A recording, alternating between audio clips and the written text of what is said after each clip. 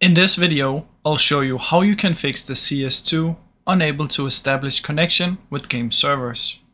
Now there's a quick and easy fix for this, and it's a little weird, but what you have to do is open up CS2, press play, in here choose practice, wingman, choose infinite ammo, infinite warm-up, and then choose any of these. Press go and wait for it to load in.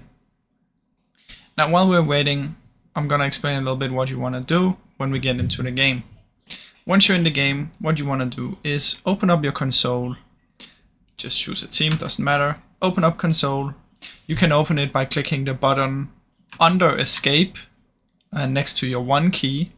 And in here you want to type bot_add_ just any team. Now once you've added a bot, what you want to do is just add more for T as well. So it's 2 versus 2. Now what you want to do is simply just play for a few minutes, 1 or 2 minutes. Just play like you normally would. Go around, kill the bots in a little bit.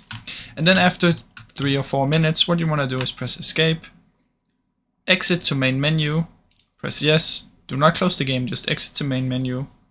And in here, you simply want to play again, and it should work. Now that's basically how you can fix it, guys. Now I really hope you enjoyed this video. If you did, please leave a like and subscribe, as it helps me out a ton.